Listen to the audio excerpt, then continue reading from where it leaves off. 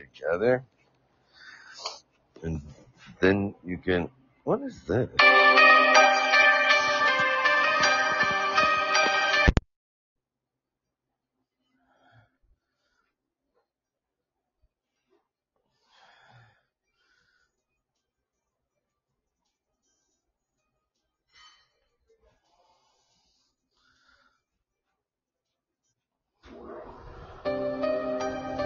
Good morning, everybody. Guess what I haven't done? Figured out. Oh wait, I think this is show 52. We're gonna call it the 52nd show the ball. And guess what today is, everybody? Nothing. Today is nothing. Did everybody see the eclipse? Actually, you know what I want? I want that one dude to call me today. I want to talk to him about alien invasions. Wait, hang on, everybody. I know, I need to listen. I'm listening to you guys when you tell me to turn the music and stuff down. Okay. And also, do you guys like this music more, or do you like that loud music more? I don't know. I mean, it's not like I really get... Actually, I'm talking to the dude, the guy, the guitar player from Descendants, because he's a friend of mine. I'm asking if I can use my world and get the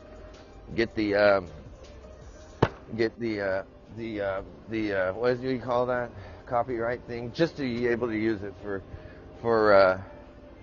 my podcast, because I love fucking my, and it goes right, my world. It's a, so yeah, that's it. Okay, so anyway, that'd be awesome. I hope everybody's doing okay. I'm gonna go get coffee. You guys go get coffee. I'm getting to work late. It's gonna be a late day. Did everybody see the solar eclipse today? Did you? I got some cool pictures. So I'm gonna go get coffee. You guys do the same thing. I'll be back.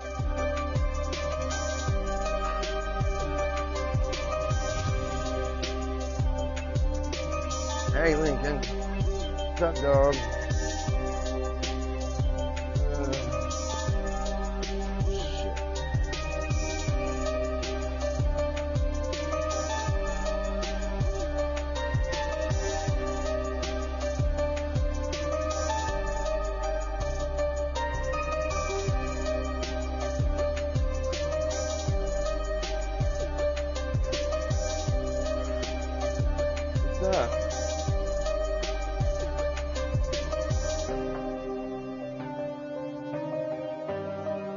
How are you? And you got up and made it. It is awesome you led me. I was really happy to meet her. Thank you for bringing her over finally to meet her. Really. I'm so happy to finally meet her. Sorry, I was fucking... Dude. Move a bunch of shelves and stuff.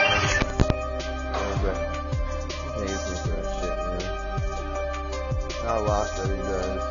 I mowed and then I helped him move all that shit in. He fucking doing more than he gave me yesterday too. I own that's gonna bring in drink. I gotta help him move these sheets off the truck and help him with the roof today. I mean, actually, I love Sean. Great dude, nice dude. He's a nice dude.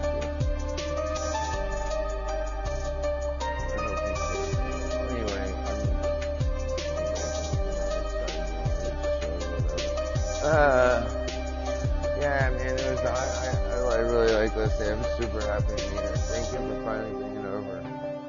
I really like her. I'm really, really, really happy that she likes my coffee. It's really nice. Very cool. Lincoln, don't go over there. Don't like her. Don't worry, we don't like them either, do we?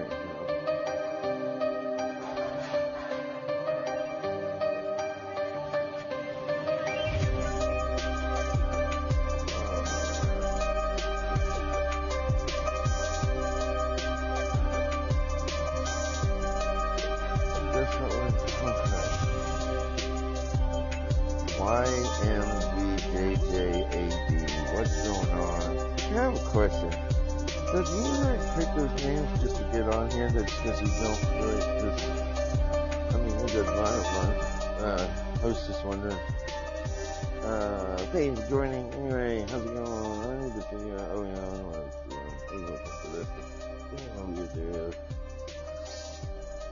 Canada.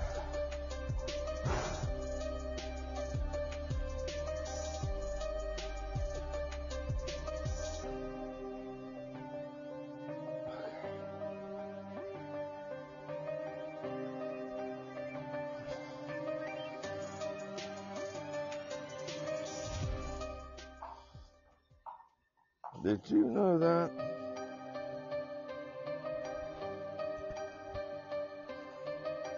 Oh, come on, don't do it.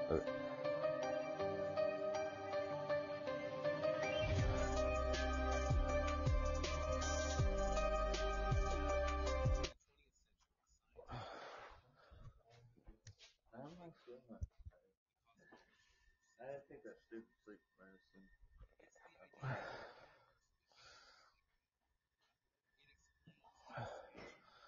Yeah, sorry.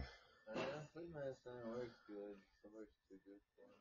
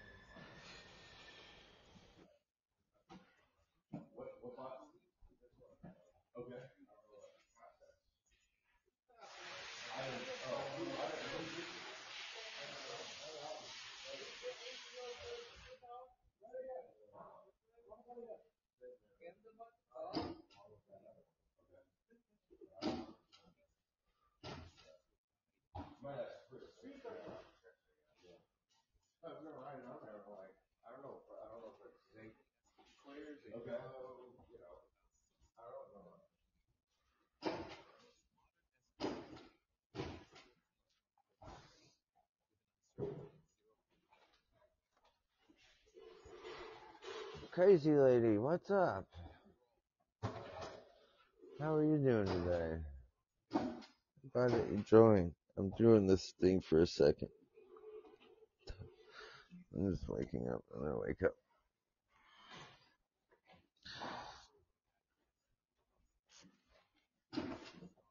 Crazy, hey, I'm right here. If you want to say, if you want to talk, I'm waking up. I'm gonna go get this coffee. How was your weekend? Crazy. I love your name. Did you have a good weekend? Oh no, sorry. I was talking to my Podbean homies. What I thought of something funny the other. It was like it wasn't. I don't remember now. Like Lincoln, come here. Lincoln, no, not that far. You're not that like.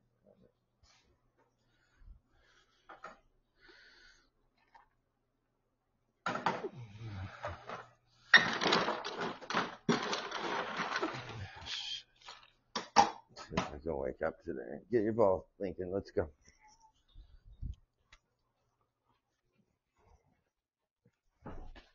Ugh. What the one you put on the fighter pallet? Oh, I gotta write it up, don't I? Shit. Do you know what the other box was? The other red box that was on there? Which one? There was the one that had stuff written on it, and then there was another red box to store the fighters.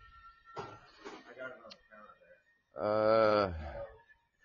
Oh yeah, it's just inch and 8x9. I gotta just. Oh my god! You fucking gotta be kidding me! Jesus fuck! I can't believe that just happened. Wait, that's not a Monday fucking thing. Okay. That is a Monday thing. Let me go throw this shit away. I'll go wreck it some more. Jesus Christ. Oh, such a Monday. I just put my cup down and it spilled all over these fucking tickets. That is such a Monday fucking thing, dude. I cannot fucking believe that just happened. You know what? I can't believe it. Never mind. Jesus God. That's why I have this plan, everybody. It's Monday and I've got to get... Yeah, I cannot believe that just happened. I can't. Never mind. It's like tripping over your shoelace. And when you bend down to tie your shoelace, you hit your head on the corner of a table. What's up, Brian? Okay. Let's see if this will even copy. Damn it. That's not what I wanted to do. How do I start this thing over? There we go.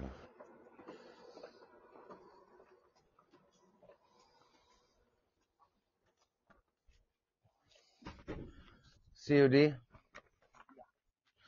Yep. 25 this? Come on. Thank you. Go all the way through. Do it. Nice.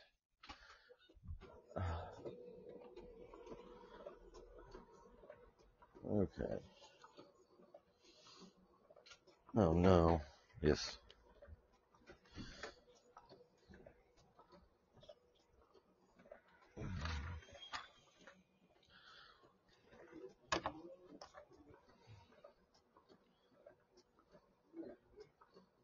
Good morning. How you doing? I'm alright, thanks.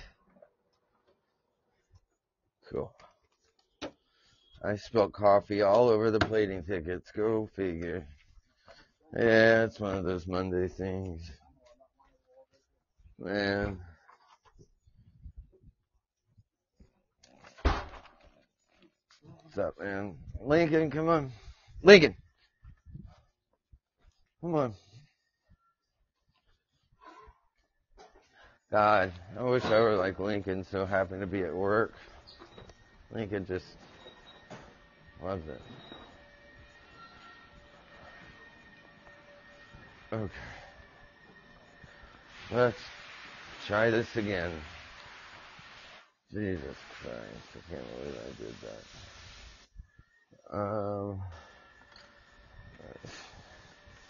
Thank you for doing that. I'll get... Man.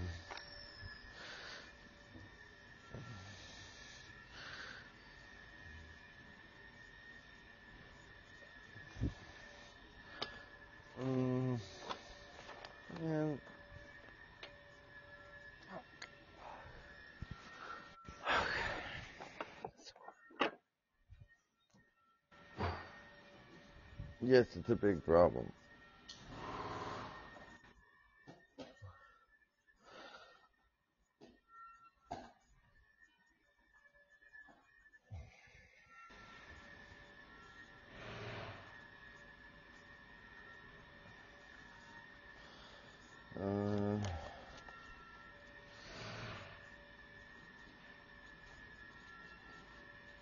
No.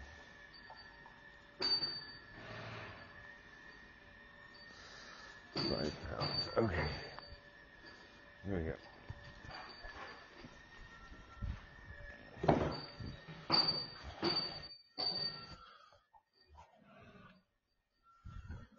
Well, yeah.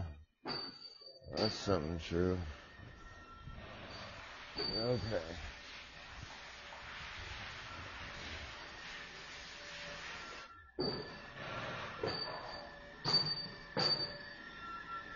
Thank you. I was just going to get that.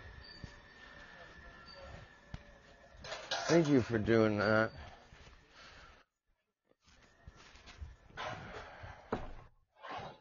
Man, I can't believe I did that. No, I was going to write some plating stuff down when I put the coffee down and it spilled. I've never done that before. Boy, it's one of those. Usually that's the way I wake up. Yeah, exactly. Burn the shit out of myself. Yeah, It's one of that. It lets you know it's Monday, you know.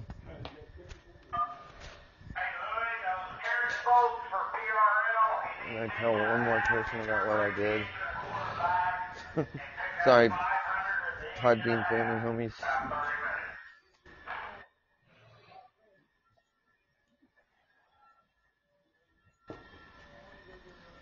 Okay. Where did Lincoln? God damn it. Keep track of that dog again. Oh, Lincoln. Oh. There he is. That's my little jumpy baby. Where did your ball go? He loves jumping over shit. Oh, his ball is gone. There's no way. Seen his ball? It's alright.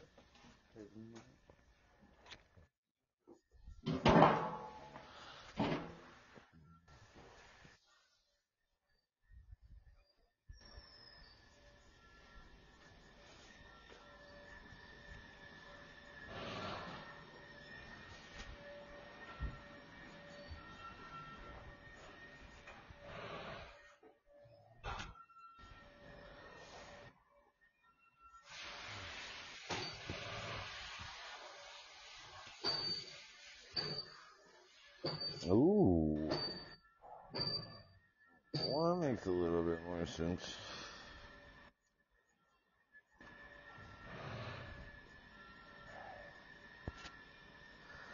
Shit.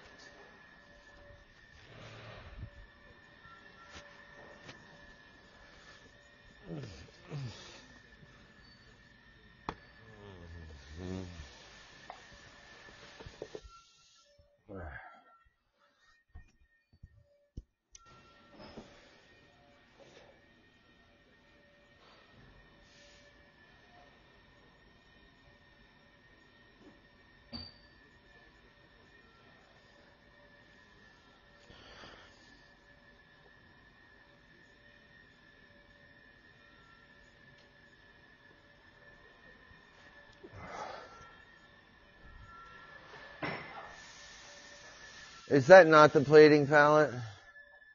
I guess that's not the plating palette anymore. Yeah. Oh, is it? Yeah. I'm not putting all that other stuff on the truck when I lift it up there. Oh, okay.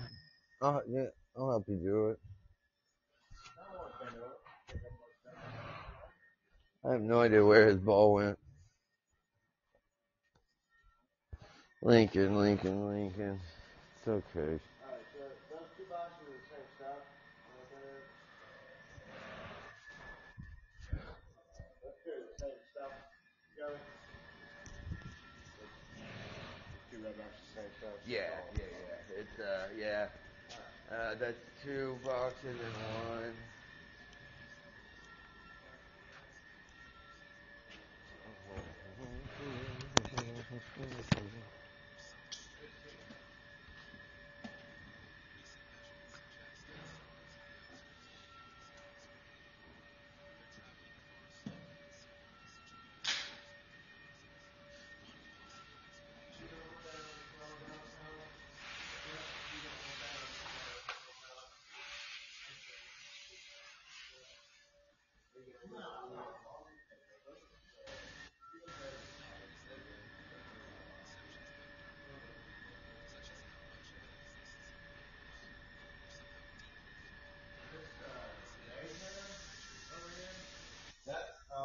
You know what? Yeah, it is, but don't worry about it. Just do the other stuff you got to do. I don't know if Tim's going to take them out or if you got to do it all of that. We're still planning on tomorrow.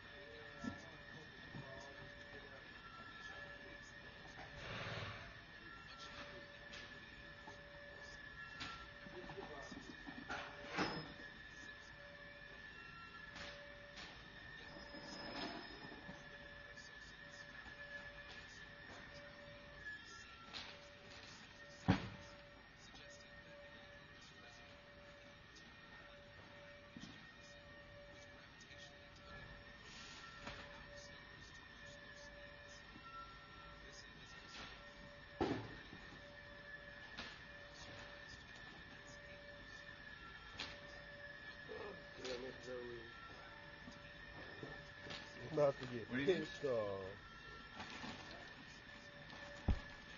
Is this a filtration? God damn it, dude.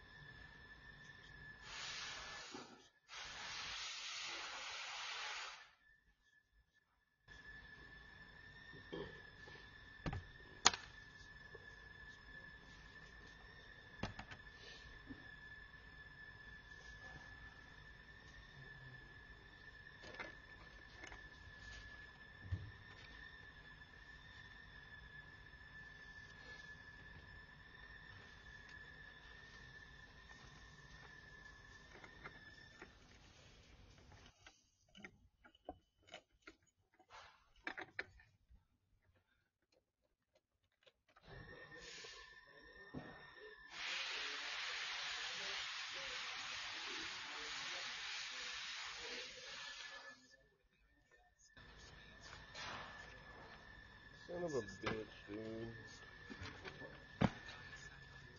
Oh, he turned the cut and ticket in on shit that's already been cut. He's a fucking retard. He's trying to cut and ticket in from what? Get him up, and Tan's already cut him. There's 5 of them. Oh well. I got extra now. Okay. All right. Then I'll get that ready with this. Cool. Yeah, appreciate it. Now, Jerry should be giving you the, like, Perfect. cool. Thank you. There's just one order. Yeah, he's going upstairs because he's got some bolts. That's just, Damn it. yeah. My bad, I already had it cut. Oh, you're right.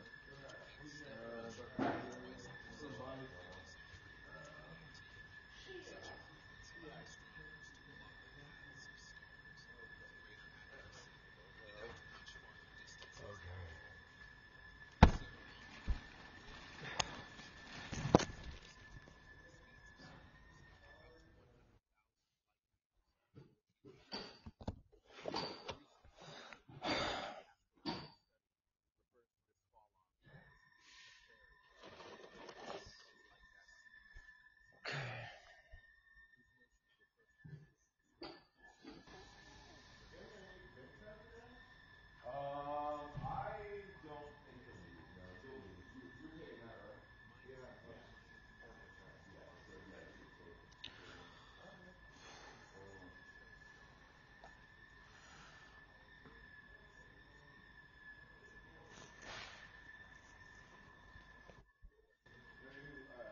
Waiting on stuff?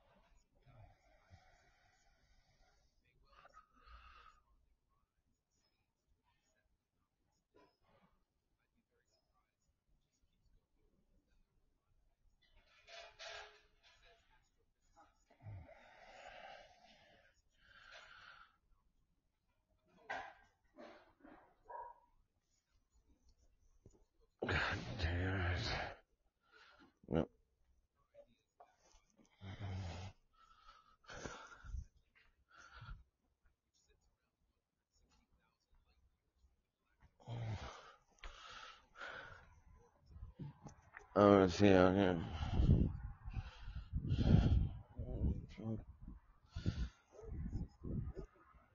Come on, Lincoln. Yeah, you have to go home in a minute.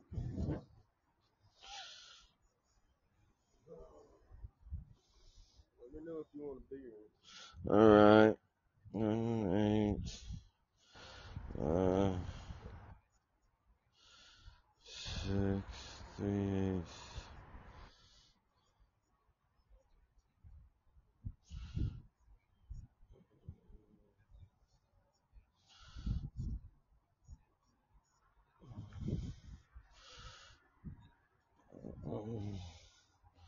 Let's see. Let's not. Yeah. Let's just see. How about our fucking? Come on, get inside.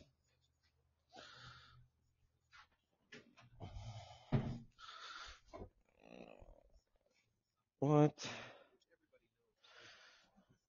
Motherfucker.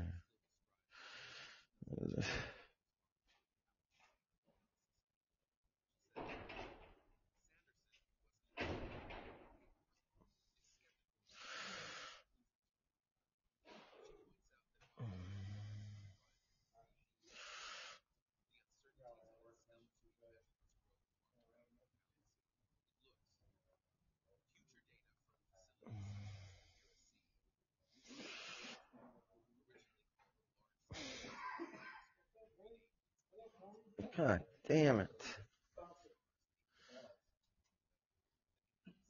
Seriously?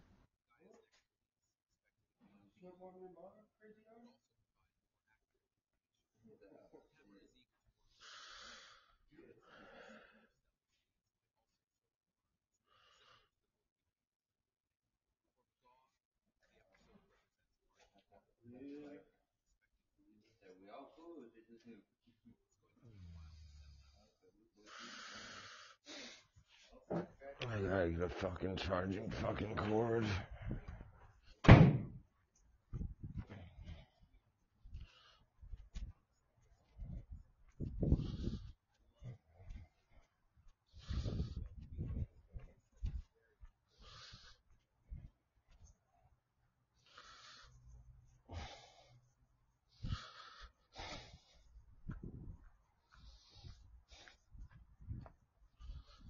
Oh.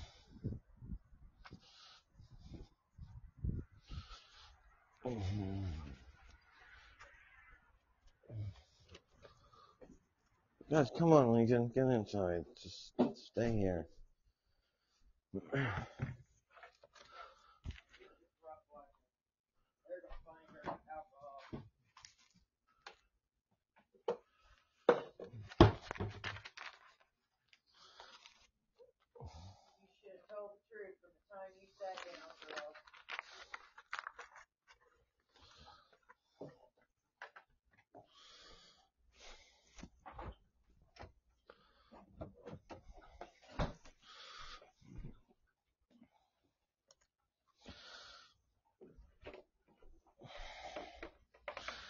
Did you, is that, it's probably in your name. Is that in your name, the gas? Yeah. Have you, like, put your, okay. Oh, I'm trying to open this thing in the app. Oh, shit. Shit. No.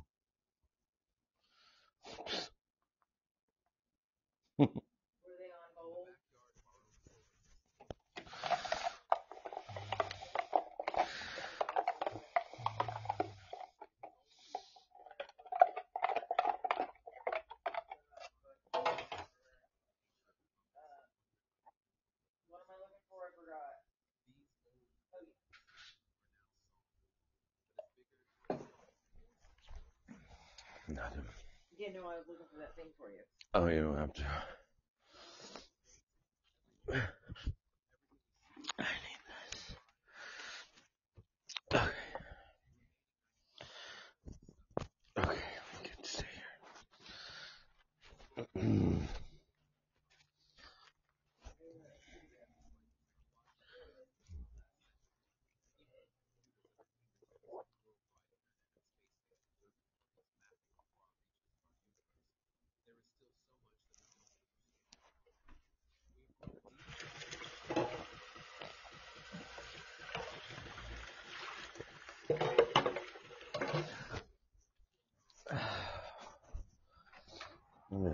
me feel better.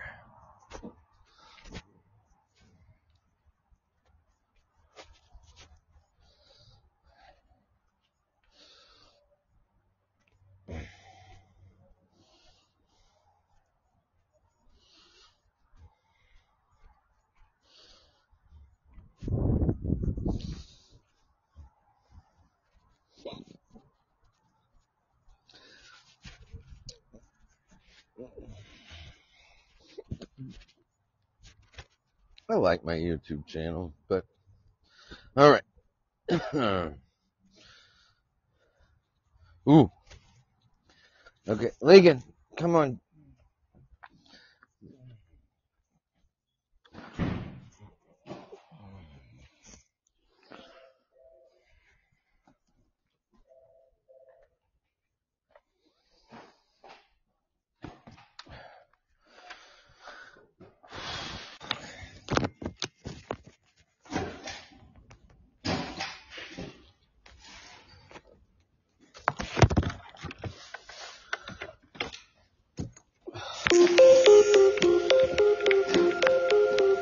The universe, as we understand it today, is a vast expanse of space littered with stars, galaxies, and very likely planets, for as far as our instruments can probe. Beyond that, there's likely a much greater amount of universe out there that's unobservable to us, possibly part of a bigger multiverse. Yet even though our scientific efforts have revealed an enormous number of details about the universe we inhabit, we have yet to find another inhabited world out there with even simple microbial life, much less life that's complex and differentiated, or even intelligent and technologically advanced. The question of just how alone we are in the universe remains unanswered. While there are many potential answers to this question, we lack the data for a definite conclusion. The possibilities range from a universe with widespread intelligent life to one where Earth is the only home to intelligent beings. To find the true answer, we need a significant increase in our knowledge. How are we going to do that? Well, let's find out. To begin with, I want us to divide our knowledge base into 3 separate sections. We'll start with what is known to be true today, in 2023, what we assume to be true based on our current knowledge, and what still remains unknown, even with our best available information. Regarding the things we know to be true, this encompasses significant achievements from both the experimental and observational aspects, supported by concrete evidence, as well as theoretical extrapolations from our best theories that explain their necessary consequences. We now have knowledge about the number of stars, how many are similar to the sun, the ones potentially hosting rocky planets and possibly life, the systems within the observable universe, and those we could observe with advanced technology. It's remarkable that within just about 30 years, we've transitioned from not knowing these answers to having definitive knowledge about them all. Within our own Milky Way, there are somewhere around 400 billion stars, but the Milky Way itself is a particularly large, evolved, late-time galaxy compared to the average galaxy in the universe. We can analyze the metallicity of stars in the Milky Way, which is the proportion of heavy elements within a star compared to hydrogen or helium. This helps us understand the relationship between a star's metallicity and its likelihood of having planets. We can also categorize stars by their mass and spectral type to determine what fraction of them could possibly host Earth-like planets. When we say Earth-like, we mean planets that are rocky, similar in mass and size to Earth, located at a distance from their parent star that allows for similar energy receipt as Earth gets from the sun. Currently, this is the extent of what we can measure. Lastly, we can use our understanding of star formation in the universe and our observations of galaxies, along with theoretical predictions for galaxies that are challenging to directly study due to their faintness, low mass, proximity to larger galaxies, or extreme distance, to estimate the number of potentially habitable worlds within the observable universe. All of this information falls under the category of what we definitely know to be true as at 2023. Why the fuck does In our it do visible that? universe, there are approximately 2.2 sextillion stars, which is about 2.2 followed by 20 zeros. These stars come in various types, sizes, and ages. Out of all these stars, only about 4%, or roughly 8 followed by 19 zeros, are observable from Earth. Most of the stars were formed in galaxies we can only see from their early stages. Among the stars, around 3 to 5% are of the same type, G-type, as our sun. Approximately 15 to 20% are cooler and less massive, K-type. And the majority, about 75 to 80%, are the coolest and least massive red dwarf stars, M-type. Only around 2% are bright, blue, and have a short lifespan. For stars to potentially have rocky planets, they need to contain a sufficient amount of heavy elements. On average, this cutoff is around 25% of the heavy elements in our sun. Stars with more than this level account for about 98% of known planets, while those with less make up only about 2% of all known planets. Even with these criteria in place, we still have an enormous number of planets that could be considered as potential candidates for supporting some form of life in the universe. There might be around 10 to the power of 19, or possibly more according to some estimates, such planets that could be observed from Earth, assuming we had incredibly advanced technology, but remained within the confines of the laws of physics. Now to move forward, scientists must rely on assumptions because we have only one example of a known world with life, Earth. Beyond this point, we venture into the unknown, and it's essential to be transparent about the assumptions we are making. We assume that life originated through natural processes from non-life, and any planet with the right chemical ingredients and environmental conditions, whether similar to Earth or different, can be considered a potential candidate for life. We assume that the fundamental laws of physics we observe on Earth and within our solar system are the same laws governing the entire universe. We assume that life is defined as an entity capable of extracting energy from its environment, utilizing that energy for life processes, and either reproducing or producing related offspring in some manner. Although these are common assumptions among biologists, astrobiologists, and most scientists who study the origin of life, there are often people who make different assumptions about one or more of these. So it's important to state the naturalistic position explicitly. Additionally, there are also cosmological assumptions to consider. We assume that the unobservable part of the universe follows the same fundamental principles and shares similar or identical conditions with the part of the universe we are acquainted with. We also assume that the process leading to the hot Big Bang, known as cosmic inflation, not only resulted in a hot Big Bang on a much grander scale than our observable universe, but also aligns with the predictions of inflation and the constraints set by our observations of the observable part of the universe. There is an unobservable universe that goes on for at least 400 times the radius and 64 million times the volume of our presently observable universe. It's filled with the same sort of stuff that comes to exist in our universe, including the ingredients for galaxies, stars, planets, and life. And there may be an inflationary multiverse separating different pockets of space or different observable universes from one another. This should create overall an enormous set of disconnected universes that are not only beyond our own observable universe, but beyond our unobservable universe as well. However, it is only the portion of our universe that's within our light cone, which is where we can potentially receive signals that were emitted since the Big Bang, that we consider as detectable extraterrestrial life. Unfortunately, we now move from the known and the well-assumed into the realm of speculation. Science has yet to answer these challenging questions. What is the mechanism by which life originates from non-life here on Earth? What are the various mechanisms by which life can arise, and how common are these mechanisms? When life emerges, how frequently does it endure for long periods versus getting wiped out shortly after appearing on a world? In cases where life arises and endures, how often and after does it evolve into what we'd call complex and differentiated life? Once life becomes complex and differentiated, how frequently does it evolve into intelligent and/or technologically advanced forms? And how long do species that capture our interest in that sense persist? Regrettably, we lack any evidence that provides answers to these questions.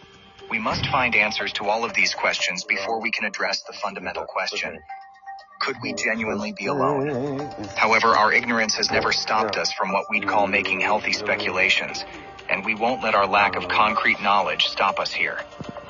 Currently, the leading theory regarding the origin of life from non-life involves a process known as peptide RNA coevolution. The concept revolves around the notion that a collection of amino acids, the fundamental building blocks of proteins, spontaneously formed in a watery environment in the presence of a natural energy source.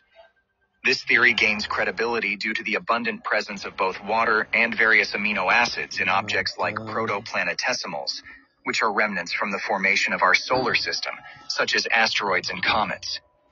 While there are only approximately 20 amino acids, all with the same handedness or chirality, involved in life processes on Earth, icy and rocky celestial bodies contain more than 80 amino acids with various chiralities. When these amino acids combine to create peptides or proteins, these new molecules can carry out metabolic functions. Introducing ions to a peptide can make it function as an enzyme. By connecting some form of nucleic acid, the magic never leaves you when you stay with the Disney Resorts Collection. Making every day more magical than your last, and bringing you extra time in any of the 4 theme parks. Start saving today.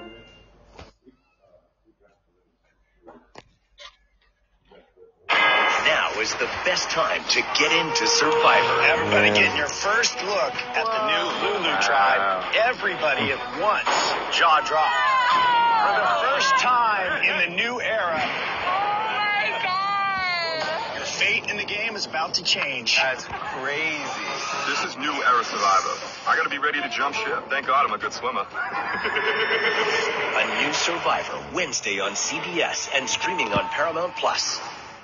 Whether it's based on ribose sugars, RNA, peptides, PNA, or other xeno, meaning stranger in Greek nucleic acids, XNA, you can bestow upon them the capacity for reproduction. Unfortunately, we must now transition into the realm of complete speculation, which I would consider to be rather speculative if we wish to calculate probabilities. Currently, there is no scientific foundation for ascribing any probability or likelihood to the following. Life emerging from non-life. Life persisting for billions of years or longer on a planet. Life evolving into complex and differentiated forms. Complex and differentiated life evolving into intelligent and potentially technologically advanced entities. Our only evidence for any of these processes comes from Earth. On our planet, life emerged from non-life relatively early, no later than 3.8 billion years ago, has been thriving ever since, became complex and differentiated at least around 600 to 700 million years ago, and even evolved into intelligent beings, such as humanity. If each step is reasonably likely, let's say with a 1 to 10% chance of happening on candidate planets, then there could be anywhere from 100 billion to trillions of planets within our observable reach that, at some point, develop intelligent life. On the other hand, if one or more of these steps are quite unlikely, let's say with a 1 in a billion chance, it's plausible that, in the context of intelligent life, we might indeed be alone when it comes to reaching and discovering such a civilization. While our primary interest may lie in discovering intelligent and technologically advanced alien species, a worthwhile scientific pursuit, it's crucial not to limit our search to what we hope to find the most. If we were to encounter a planet where the most intelligent life forms resembled dolphins, dogs, alligators, or even spiders, we would not only be thrilled, but would also make every effort to understand and communicate with this unfamiliar intelligence. Even if all we discovered was a world with microbial life, or even simpler organisms, a scenario scientists anticipate to be the most common on inhabited planets, we would learn that Earth is not unique, and that life exists elsewhere in the universe. As long as we remain the only known example of life, we could consider ourselves exceptionally fortunate in the cosmic lottery of biology. However, if we were to find a second instance of life, it would not only provide reason to believe that there are many more, but also enable us to begin estimating the prevalence of inhabited worlds.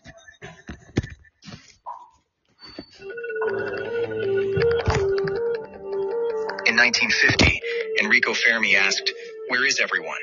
If there's life everywhere in the universe, why don't we see any signs of it?" For over 60 years, we've tried to explain this, calling it the Fermi paradox. Water, light, heat, organic molecules, and the building blocks for life are indeed abundant throughout the universe. However, we have yet to encounter any form of extraterrestrial life. As far as our concrete evidence goes, Earth might be the sole abode of life in the entire universe. If this notion appears pessimistic to you or aligns with Carl Sagan's characterization of it as an awful waste of space, you're not alone. Originally, there was no straightforward method for estimating the number of technologically advanced civilizations, but Frank Drake came up with a brilliant approach. He devised an equation that involved multiple parameters that could be estimated and then multiplied together. If your estimates were accurate, the equation would yield an accurate count of the technologically advanced civilizations in our galaxy with which humanity could potentially communicate at any given time. This concept was ingenious, but as our understanding of the universe has expanded, the Drake equation has become less useful. In its current form, the Drake equation might even be less effective, but we now possess sufficient knowledge about the universe to develop an even more improved framework. The Drake equation in particular aimed to calculate the number of civilizations, N, present within our galaxy at any given time. It was expressed as the product of 7 distinct unknown factors, spanning the realms of astronomy, geology, biology, and anthropology. These elements build upon one another, and they are as follows. R. The average rate of star formation. FP. The fraction of stars that possess planets. NE. The average number of stars with planets that have planets capable of supporting life. FL. The fraction of these life-sustaining planets where life has emerged. FI. The fraction of life-bearing planets that have developed intelligent life. FC. The fraction of these intelligent civilizations that are capable of communicating across interstellar space. L. The length of time over which such a civilization can transmit signals or listen for extraterrestrial messages. Multiply these numbers all together, in theory, and that will give you the number of technologically advanced broadcasting civilizations we have in the Milky Way today. However, there are significant flaws in this framework. It relies on several unspoken assumptions that do not align with reality, rendering it less useful in the modern context. These issues include the fact that the equation was written before the Big Bang was validated, and the steady-state model was disfavored. The equation assumes that only one planet per star system could support life. That intelligent, technologically advanced life will never spread to other worlds. And that broadcasting and listening for radio signals is the method by which an intelligent species would choose to communicate across interstellar space. In particular, the last assumption drove the motivation behind SETI, the search for extraterrestrial intelligence using radio dishes, which of course has not yielded any positive results. Nonetheless, the absence of evidence doesn't rule out the possibility of other worlds hosting intelligent life. Despite our uncertainties regarding what's out there and the methods they might use to search for or contact us, the existence of intelligent, communicative, or spacefaring extraterrestrials remains a topic of immense interest to scientists and all of humanity. While many aspects of the Drake equation may be problematic and fraught with significant uncertainties, it's now 2023, and our understanding of our galaxy and the universe has expanded significantly since 1961. This prompts us to explore a more refined approach. NS, the number of stars in our galaxy. Why estimate the rate of star formation when we can simply count the stars we have today? We possess detailed knowledge about our galaxy's size, thickness, central bulge dimensions, and mass distribution. Through extensive surveys that observe the entire sky and focus intensely on narrow regions, we can state that there are between 200 and 400 billion stars in our galaxy. An uncertainty of just a factor of 2 is quite acceptable, and it indicates an optimistic starting point. Each star represents a potential opportunity for life. Let's choose the higher figure in this range. FP, the fraction of stars with planets. We can retain this parameter from the original Drake equation, but in the aftermath of Kepler, it isn't all that interesting. Why? Because it's essentially close to 100%. Based on the extensive surveys of stars and the knowledge we've gained, the fraction of stars with planets in orbit around them is estimated to be at least around 80%. To put it simply, stating that the fraction of stars with planets equals 1 is a clear win for the optimists. FH, the fraction of stars with the right conditions for habitability. This is where it gets more intriguing. Among the various classes of stars, how many have planets suitable for life? A star similar to our Sun, with the same mass, radius, and lifetime, could indeed host life, as evidenced by our own existence. However, what about more massive stars? Eventually, they may burn through their fuel too quickly, preventing the emergence of intelligent life. Conversely, lower mass stars might be too unstable, emitting flares that strip away a planet's atmosphere or producing insufficient ultraviolet light for life to thrive. We may also consider whether there are adequate heavy elements to support life on a planet, or whether the environment in a particular region of the galaxy is too chaotic. While there may be unknowns, it's reasonable to suggest that at least a quarter or 25% of stars in our galaxy have the potential to host habitable planets. NP. The number of worlds around habitable stars with the right conditions for life. We've gained substantial knowledge from our studies of exoplanets, but numerous questions remain. What defines a world as habitable? In the early solar system, Venus, Earth, and Mars had similar conditions. In the outer solar system, worlds like Enceladus and Europa, boasting subsurface oceans, could potentially harbor underwater life. In systems with gas giants positioned similarly to Earth, large moons might witness the emergence of life. While there are significant uncertainties, it's reasonable to estimate that, on average, among stars capable of hosting a potentially habitable world, there's one world that stands out as having the most favorable conditions for life. That's the world of greatest interest, so we'll set NP equals sign 1. At this juncture, we can multiply the first 4 numbers together to estimate the number of worlds with favorable conditions for life within our galaxy. 100 billion. This is a promising beginning. FL. The fraction of these worlds where life arises. Among all the potentially habitable worlds, how many take that extraordinary initial step, where life emerges from non-life? Or if primitive life originates in interstellar space, how many worlds witness life taking root on their surfaces, in their oceans, or in their atmospheres? We don't even have the answer for our own solar system, where it's conceivable that life arose on as many as 8 other worlds at some point. The prevalence of life remains uncertain. Optimistically, it might have a 10% chance of emerging from non-life. On the other hand, it could be exceedingly rare, with odds as low as 1 in a million or worse. The uncertainties here are substantial, and any number one selects is as speculative as any other. In the future, we will likely gain the capability to conduct our initial tests. If we assume there's a 1 in 10,000 chance that a potentially habitable world possesses life, a guess as good as any, this implies there are 10 million worlds in the Milky Way where life exists. Effects. The fraction of life-having worlds with complex, differentiated organisms. Attempting to classify life as intelligent or not is a matter of debate, even among the top scientists. The categorization of dolphins, great apes, octopi, and various other organisms as intelligent or not remains a subject of ongoing discussion. However, one aspect everyone agrees on is whether an organism is complex and differentiated. Since Earth is our sole laboratory for this type of development, let's take an optimistic approach in the absence of evidence and assume a 1 in 1,000 chance that a world starting with a primitive, replicating, information encoding form of life can eventually lead to something resembling the Cambrian explosion. This estimation suggests there are 10,000 worlds in the Milky Way teeming with diverse, multicellular, highly differentiated forms of life. Given the vast distances between stars, it's likely that another planet where this has occurred is only a few hundred light years away. AFT, the fraction of those worlds that presently host a scientifically, technologically advanced civilization. This question surpasses the inquiries of the Drake equation. It matters less whether this is the first or 10th time a technologically advanced civilization has emerged. It's not crucial whether they employ radio waves, whether they face self-destruction or self-extinction, or whether they harbor aspirations for interstellar travel. The primary concern is whether extraterrestrial intelligence matches our own in terms of scientific and technological advancement. There's no evidence for such civilization.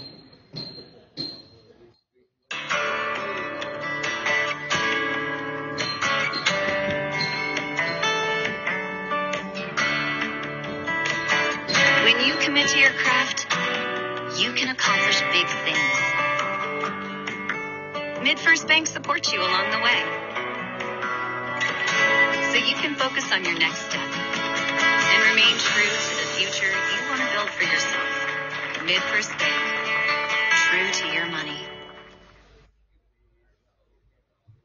Performance and efficiency in harmony.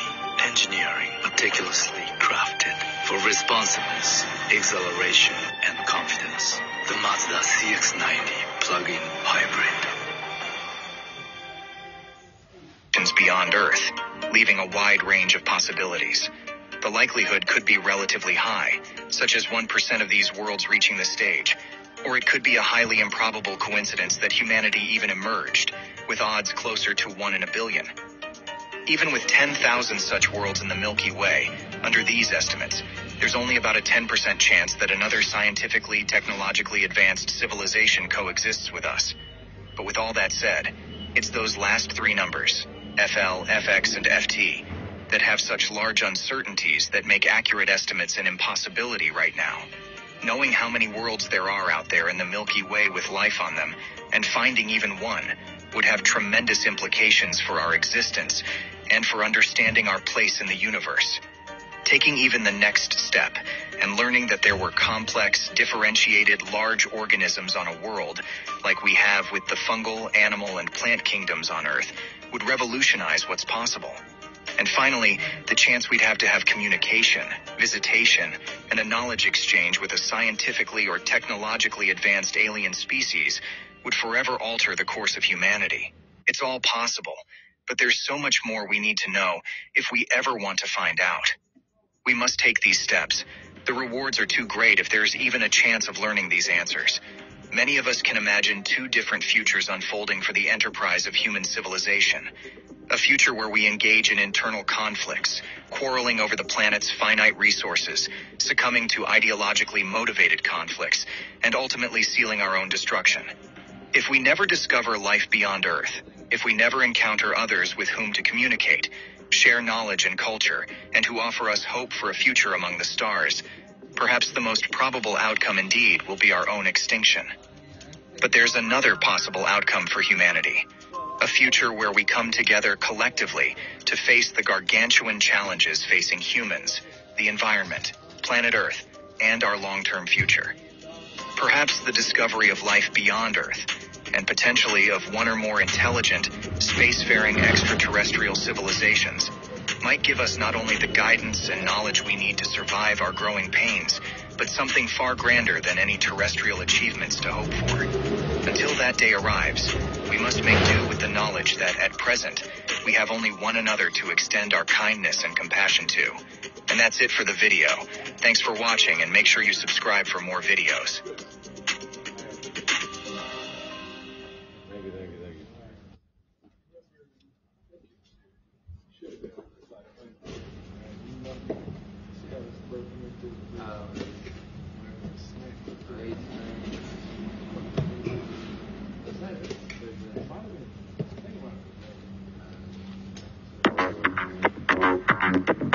In our search for alien life, we can receive only one of two answers. Either we are someday able to find and communicate with another civilization, or we unearth only more and more silence. We receive a signal, or we don't. Either way, we come to an important realization about our place in the universe. Not many of us want to believe, and not many of us do believe, that we are alone. Currently, we have identified over 5,000 exoplanets, but with cutting-edge observatories like the James Webb Space Telescope and ambitious projects like Starshade on the horizon, this number is expected to increase significantly. These advanced tools will enable us to better analyze exoplanets and assess their potential habitability. The presence of certain characteristics, such as seasonal changes, liquid water on the surface, or specific organic compounds, might point to the possibility of life. However, even if we find a planet with promising conditions, that alone does not guarantee the presence of life. Life might never have emerged on that world, or if it did, it could have been wiped out by catastrophic events like massive impacts or nearby supernova explosions. Planets that show signs of potential habitability and harbor the necessary conditions for life to emerge becomes one of the prime suspects for study. Specific organic compounds like chlorophyll, which are predominantly produced by living organisms, could be key indicators. Additionally, signatures of large biomass, such as those found in rainforests, could create discernible changes in environmental parameters like temperature or cloud distribution, setting them apart from barren landscapes of rocks and sand. In our search for life, we must remain open to the possibility of encountering various forms of intelligence and evolution. It's essential to remember that life's timeline on Earth spans billions of years, from microbial life existing for roughly 4 billion years to recent technologically advanced life emerging only in the last 100 years. Considering the vastness of the universe and the diverse array of conditions on other planets, it is plausible that we may discover life forms at different stages of evolution.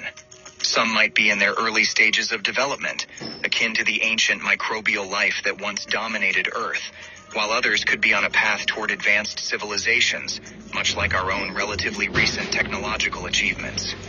But you see, as humans, our understanding of intelligence, civilization, and communication is deeply rooted in our own experiences and societal norms. However, projecting our behaviors onto potential alien life forms might lead us astray in our quest to decipher the paradox. Imagine civilizations that have evolved on distant planets, under entirely different conditions and evolutionary pathways.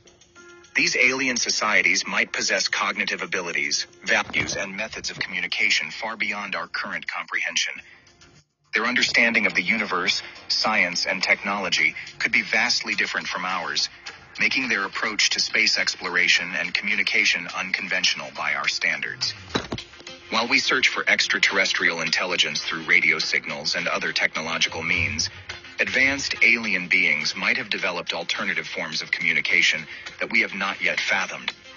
Their methods could transcend our comprehension, existing on planes beyond our current grasp of physics and biology.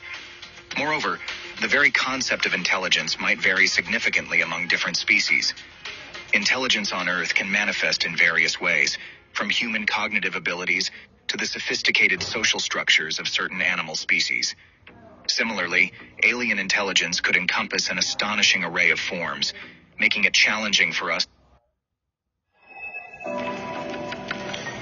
KPMG's M&A insights and experience helped CNH Industrial transform its future from a traditional farming equipment company into a digitally advanced precision player. Acquiring Raymond Industries let us develop next-generation agricultural equipment, including the first ever autonomous spreader. In less than a year, we helped CNH harmonize vastly different company cultures, divest non-essential assets, and realize new growth potential. Why does finding a good movie feel like an impossible mission? Prime Video makes it easy. Find hit movies included with Prime. Here we go. In-theater blockbusters. You should stop by. One app, less stress. Prime Video. Find your happy place. To recognize and understand. Furthermore, the Fermi paradox relies on the assumption that advanced alien civilizations would exhibit expansionist tendencies, similar to our historical exploration and colonization drives. However, this assumption could be overly anthropocentric, as the motives driving an extraterrestrial civilization might be entirely different from our own. Consider the possibility that some advanced alien civilizations prioritize harmony with their environments and seek to preserve their own planets rather than colonizing others. Perhaps they have found a sustainable balance and prefer to remain hidden from other civilizations, avoiding potential conflicts that could arise from interstellar contact. In essence, this solution to the Fermi paradox encourages us to broaden our horizons and remain humble in the face of the unknown. We must embrace the diversity of potential alien behaviors, acknowledging that our understanding of intelligence and societal behavior might be just one of countless possibilities in the vast cosmic landscape. Studying the patterns of human civilizations, scientists observed that many rose to greatness but eventually faced collapse. Similarly, when investigating the history of large cities, they noticed that most reached a certain point of growth and development, only to experience a subsequent decline. These findings served as the foundation for a hypothesis regarding the fate of any alien space civilizations. The hypothesis proposed two possible scenarios for these extraterrestrial civilizations. In the first scenario, a civilization would reach a critical point where it became aware of its exponential growth and recognized the dangers of expanding too far and too fast. In response, they would choose to halt their interstellar travels and refrain from further colonizing other worlds. In the second scenario, a civilization might fail to recognize the impending consequences of their expansion and continue their encroachment until a point of no return, leading to their eventual collapse. Remarkably, from our perspective, both scenarios would yield the same result: aliens not visiting us or revealing evidence of their existence. The distance between their civilization and ours would simply be too vast for meaningful contact or detection.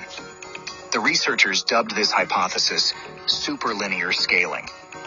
According to this concept, a civilization grows exponentially, spreading out and colonizing other worlds, fueled by its increasing energy demands. However, as they venture further and expand, and I didn't sign for him. I was gonna note that it was, but they took off. Unless they take timely I was action to address counting them these to make issues, sure they would they're there, eventually and reach it's a all point there, of I no guess. return, a singularity, where the collapse of their civilization becomes unavoidable.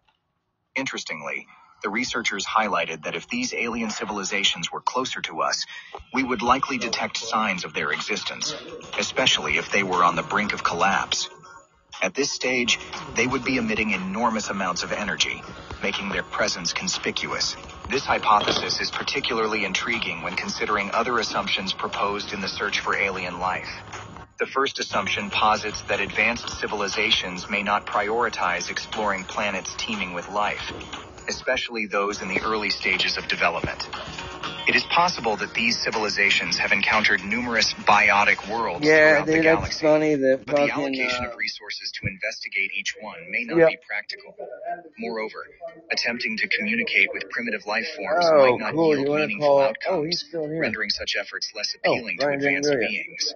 On the other hand, the second assumption highlights that once a planet develops intelligent life, it becomes far more intriguing to advanced civilizations. The rarity of intelligent life in the galaxy makes each instance of it noteworthy. Detecting signs of intelligence from afar, similar to our SETI project, becomes a priority for these civilizations. Considering the Earth's perspective, the most detectable signs of our intelligence would be the radio signals transmitted over the past century.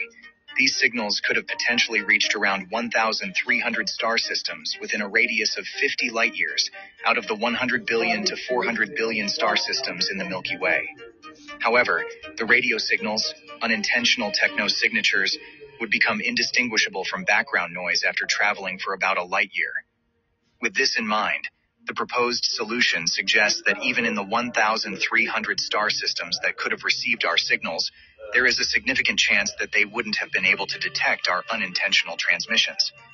Moreover, if non-intelligent life is abundant in the galaxy, advanced civilizations might not see a reason to expend resources trying to contact potentially non-intelligent worlds. Therefore, the silence from extraterrestrial civilizations could be attributed to their lack of evidence of intelligent life on Earth. The vastness of the galaxy and the challenges of detecting intelligent civilizations from afar make it plausible that advanced alien beings have not yet noticed any indication of our intelligence. Rare Earth, proposed by Peter Ward and Ron Brownlee, suggests that the unique combination of geological and environmental conditions on Earth makes the evolution of complex and intelligent life exceedingly rare in the universe. They argue that while microbial life might emerge on some planets, the development of sophisticated life forms is highly unlikely. However, a counter-hypothesis called Cosmic Zoo, proposed by William Baines and his colleague, takes a different stance. They believe that just as there are various styles of music, there are multiple ways for life to evolve from simple microbes to complex macroscopic creatures, similar to animals and plants. The Cosmic Zoo hypothesis suggests that once life arises on a planet, it has the potential to evolve into diverse and substantial forms, provided the planet remains habitable long enough. While the debate continues, two critical caveats exist. Firstly, the origin of life on Earth, despite not being considered a unique event, remains shrouded in mystery, leaving room for the possibility that Earth's conditions are indeed rare. Secondly, the evolution of technologically advanced life, exemplified by humans on Earth, seems to have occurred just once. This uniqueness makes it challenging to estimate how common such advanced civilizations might be on other worlds. To determine which hypothesis holds true, scientists turn their attention to our own solar system. Several planets and moons, including Mars, Europa, Enceladus, Titan, and Venus, present opportunities to search for microbial life. The discovery of independently originated microbes in these locations would suggest that life is widespread in the cosmos, providing a significant data point. However, to differentiate between rare Earth and cosmic zoo, the quest for complex macroscopic life demands exploration beyond our solar system. Europa, with its subsurface ocean beneath an icy crust, offers a tantalizing possibility for such life, as hydrothermal vents on its ocean floor could potentially support animal life. Nevertheless, the search for intelligent life necessitates looking further afield, to exoplanets orbiting stars beyond our sun. In 1961, Frank Drake, an American astronomer, created a simple equation to estimate the number of intelligent civilizations in our galaxy. Using rough approximations, Drake calculated that there were at least 1,000 and perhaps as many as 100 million extraterrestrial civilizations in the Milky Way alone, but these numbers are highly disputed.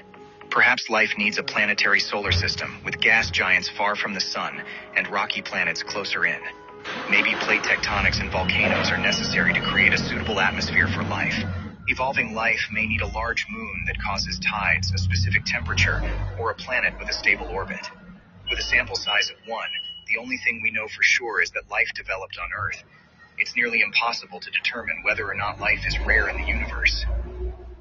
In a paper called Eternal Inflation and Its Implications, Alan Guth, a theoretical physicist, used the physics of inflation to elegantly show that each universe, and by the way, we're assuming the existence of an infinite number of universes, likely has only one advanced civilization.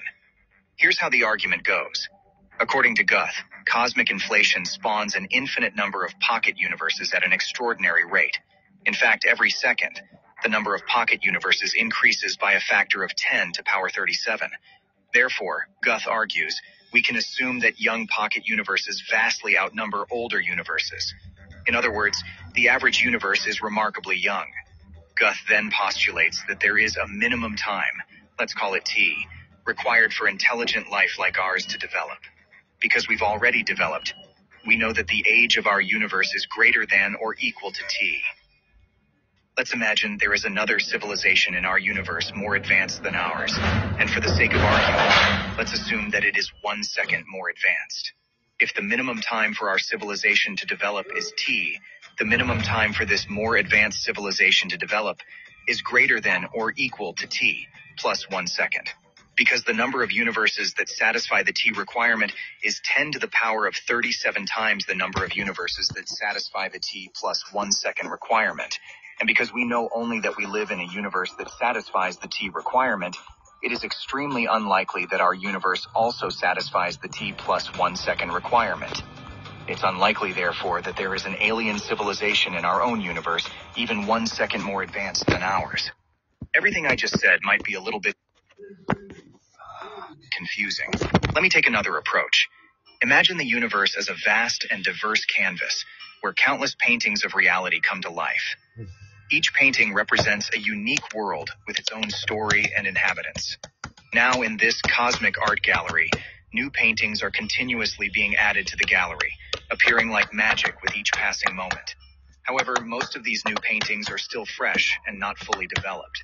Guth believes that for intelligent life to emerge and flourish within a painting, it requires a certain amount of time, like a masterpiece slowly taking shape. So, in some paintings, life might just be taking its first strokes, while in others it may have had more time to evolve and grow. Now, here's where it gets intriguing. Imagine there's another painting nearby where life is slightly more advanced than in ours, just a tiny step ahead. According to Guth,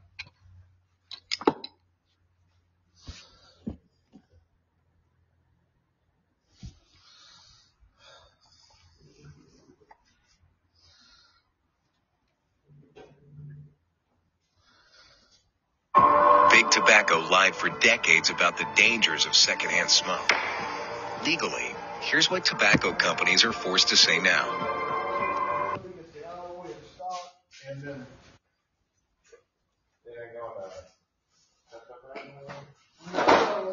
Did he get you the heat transfer paperwork yet? I was working on one this morning. I have. What? I think it'd be. Here's what they're really saying.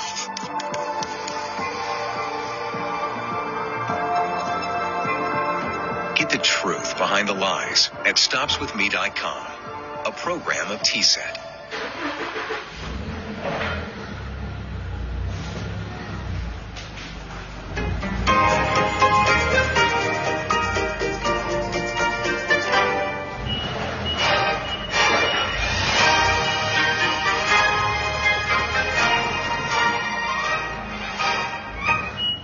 Theory, the number of paintings with life at our current level is immensely greater than the ones where civilizations are just a tiny bit more advanced.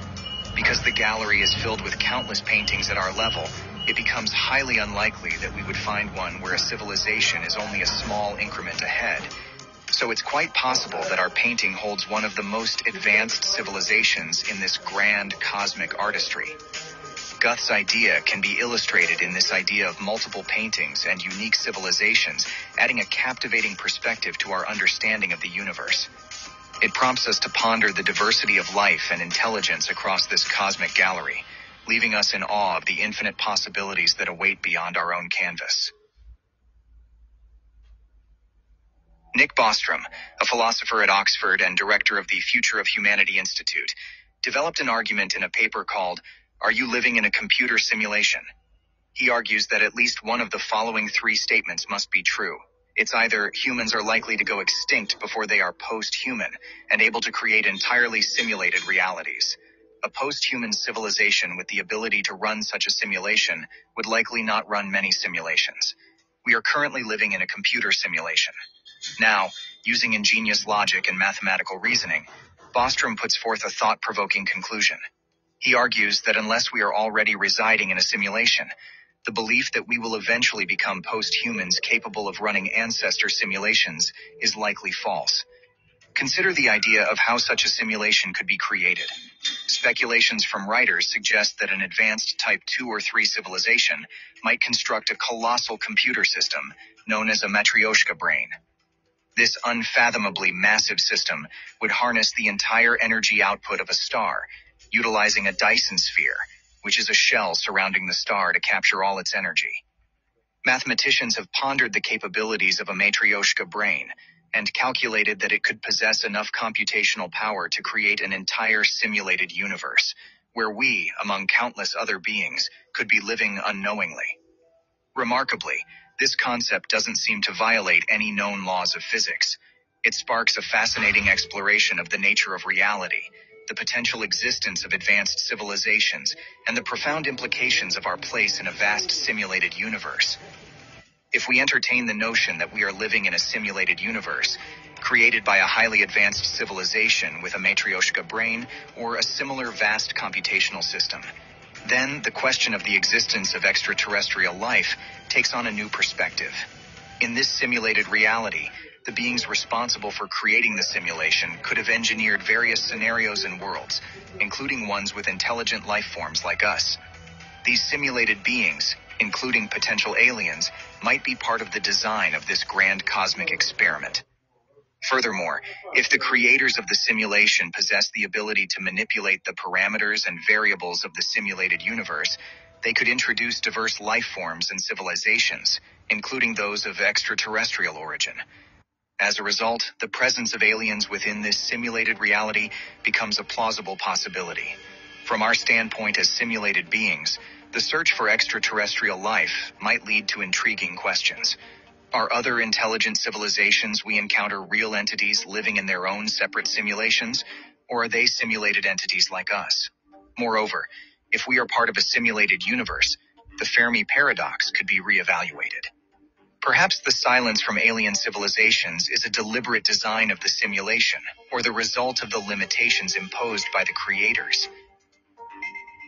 In the realm of quantum mechanics, entanglement allows two particles to become correlated in such a way that the state of one particle is instantly connected to the state of another, regardless of the distance between them. Superposition, on the other hand, allows quantum particles to exist in multiple states simultaneously. Imagine a scenario where advanced alien civilizations encode their communications and energy emissions using quantum-entangled particles and superposition states. By doing so, they can create encrypted signals that appear as random noise or background radiation to less advanced civilizations' detection technologies. To an outsider, it would seem as if these advanced civilizations do not emit any detectable signals or energy signatures, leading us to perceive them as silent or non-existent. In reality, they are actively communicating and functioning within the universe, but their quantum information hiding techniques make them invisible to conventional detection methods. Furthermore, these civilizations might have developed quantum cloaking technologies that render their spacecraft and installations non-transparent to electromagnetic waves. This would enable them to move through space undetected, making it challenging for us to observe their presence. Maybe we haven't found alien life yet because their technology is so advanced that it's indistinguishable from nature. Maybe alien life exists in a form that we haven't even considered yet, like beings made of energy or living in an environment completely different from our own. Maybe intelligent life is out there, but it exists in a different dimension or parallel universe that we haven't discovered yet. Maybe intelligent life is waiting for us to reach a certain level of technological advancement before making contact. Maybe the universe is teeming with life, but we just haven't looked in the right places yet. Maybe intelligent life exists, but it's so far away from us that we'll never be able to make contact. Maybe intelligent life exists, but it's not interested in making contact with us. And maybe, just maybe, we are the only life form in the universe. After hearing Enrico Fermi utter his now famous paradox at Los Alamos, the physicist Leo Szilard immediately answered, "They are among us, and they call themselves Hungarians." As good an answer as any, I suppose. And that's it for the video. Thanks for watching. And what's your own solution to the Fermi paradox? You can comment below.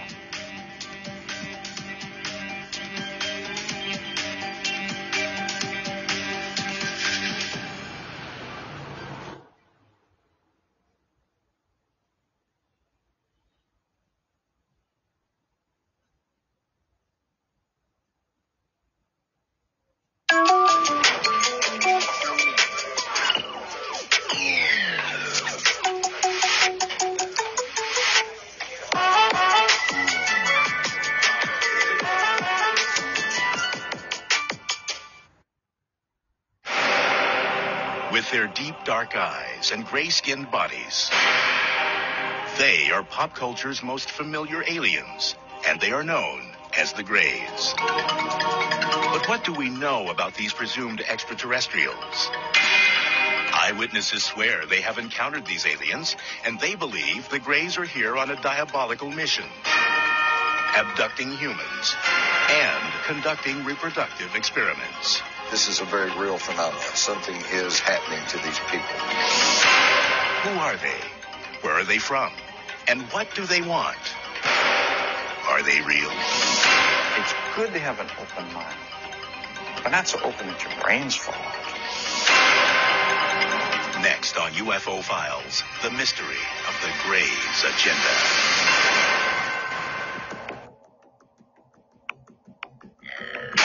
The Greys. They are depicted in books, magazines, and in the movies.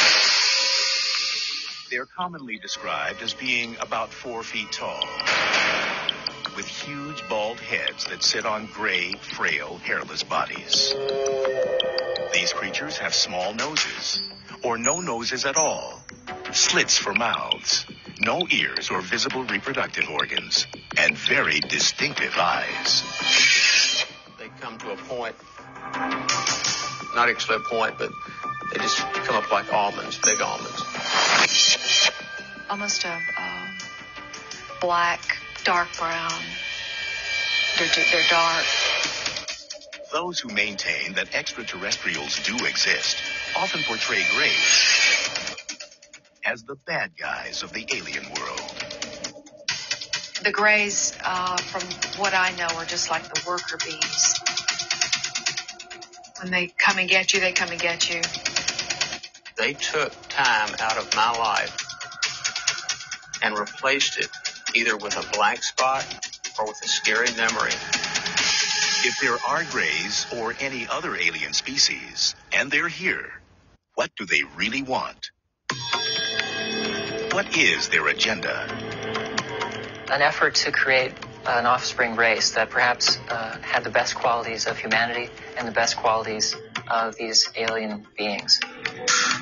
Many ufologists, people who routinely research alien sightings, claim that Greys have been visiting Earth for thousands of years. Records, they say, exist as petroglyphs, cave drawings, and prehistoric artwork. All around the world, we have these stories of beings coming from the heavens to Earth, star beings, whether it be the Hopi Indians in North America, all these, South American cultures, the Mayans, the Aztecs. All around the world, there are these stories of gods visiting ancient man. 6,000-year-old artifacts have been found in what was Samaria, modern-day Iraq. Interpreters of the carvings have said they depict servants or helpers of their gods. Many of the artifacts that they've left us resemble what we would call today a modern-day gray alien. Large bulbous head, large eyes, spindly limbs, very thin bodies. Historically, UFOs or aliens go largely unmentioned again until the dawn of the modern era. It is in the 20th century that the Greys' agenda begins to take shape. According to the UFO community, since then and to this day, there has been an obvious and persistent increase in encounters with the Greys. One of the most surprising claims made by some in the UFO community is that during World War II, Hitler and the Nazis were actually in collusion with the Greys. They say the aliens gave the Nazis advanced weapons technology used during the war. Since the Second World War, literally hundreds of people have claimed experiences with the gray aliens. The number reported, the quality of the reports, the similarities of the reports, and the fact that many of these reports can be substantiated under hypnosis lends very compelling strength to the idea that this is a very real phenomenon. Something is happening to these people. No official record for alien encounters or abductions exists. However, the National UFO Reporting Center in Seattle, Washington, keeps an unofficial tally of UFO sightings. Their statistics show that the number of sightings have gone from a handful every year in the early part of the 20th century to dozens by the middle of the 20th century, and then thousands every year beginning in the 21st century. Well, it seems that the whole business about alien abduction really dates from the Cold War. Back when there were UFOs, unidentified flying objects being spotted, and it was all these international tensions after the Second World War. According to UFO believers, the Greys first made contact through the much-debated 1947 crash in the desert outside Roswell, New Mexico.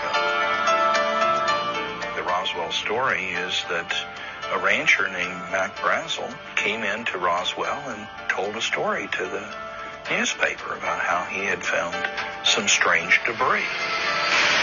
And from that incident, the Roswell incident, we've now got an elaborate story that many of the American public think is a story of flying saucer wreckage and perhaps little alien greys whose corpses were scattered about, some of whom may have survived alive and are hidden away at some secret facility. The official U.S. government position? A large spy balloon went down at Roswell, not an alien spaceship. It was part of a secret project designed to detect emissions from Soviet nuclear tests.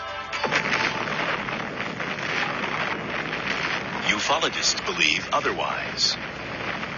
The Roswell story has been debated by a lot of people. But one thing that we know is that something came down about 75 miles north of Roswell Army Airfield in the summer of 1947. This was investigated by the 509th Bomber Unit's Chief Intelligence Officer, who was Captain Jesse Marcel. We know that some of this debris was taken back to the Army Air Base. We know that Marcel and the Army Air Base commander, Colonel Blanchard, thought that this was material from a flying disc. And we know that they thought this because a press release went out immediately announcing that the U.S. Army recovered one of the infamous flying discs that was in the news at that time.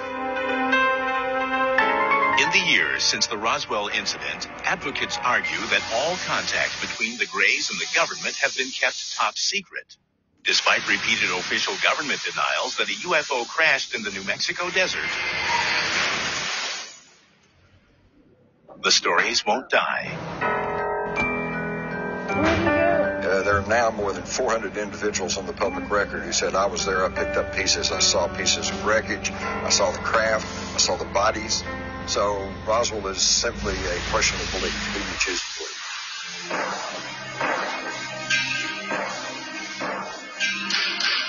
Fact or fiction, UFO sightings increased dramatically after the Roswell incident. In the 1950s, movie makers soon seized on these stories, and for the first time, alien creatures appeared invading Earth with an agenda, sometimes evil. Films like The Thing and Plan 9 from Outer Space tapped into the public's fascination and fears of UFOs. The Day the Earth Stood Still warned of terrible consequences if Earth did not press forward into space as a friendly partner. Stories of abduction by an alien race called the Greys soon followed.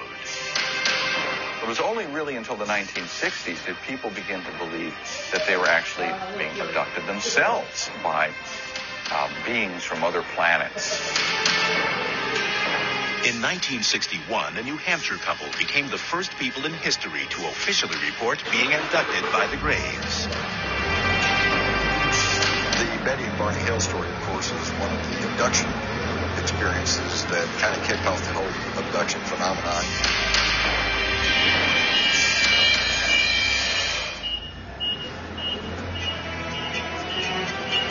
The case of Betty and Barney Hill remains the seminal alien abduction tale. It stands as the first ever recorded encounter with the Greys, the most popularly noted alien species said to visit the Earth. It allegedly occurred near Portsmouth, New Hampshire on September 19, 1961. To this day, skeptics cannot dispute every detail of the story. Believers see the Hills incident as the defining moment in Grey history, when the nation and the world awoke to the troubling phenomenon of alien abduction.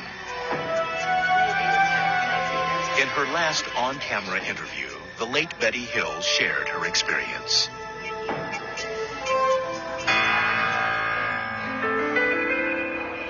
My husband Barney and I are returning from Montreal, Canada.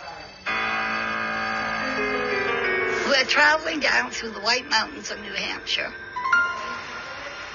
when we suddenly spot what we thought was a new star in the sky. And as we watched this, it changed direction and came in towards us. Barney pulled over, grabbed a pair of binoculars, and stepped out of the car to get a closer look at the menacing flying object. Betty Hill's niece, Kathy Martin, was a teenager when this incident occurred. At that time, through the binoculars, he saw the leader, what he called the leader, and crew members. There were people looking down at him. And as he's watching, it began to descend.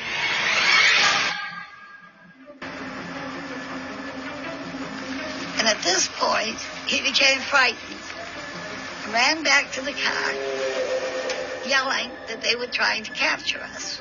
She was screaming to him, "Barney, you damn fool, come back here. Get back here." They sped off. A short while later, they heard a buzzing sound. They turned onto a logging road and stopped. There was a roadblock, and there were people in the road. With the Wells Fargo Active Cash credit card, earn unlimited 2% cash back on purchases you want, like dance lessons.